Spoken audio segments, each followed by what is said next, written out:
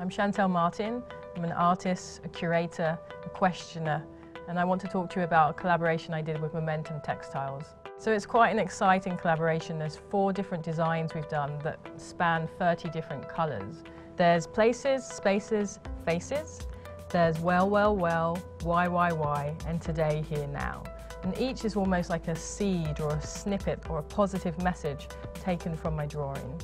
We're using places, spaces, faces for the Cooper Hewitt. In the beautiful greenhouse that we have here, we've created these custom cushions which allow people to come in and spend time after they've seen and engage with the show.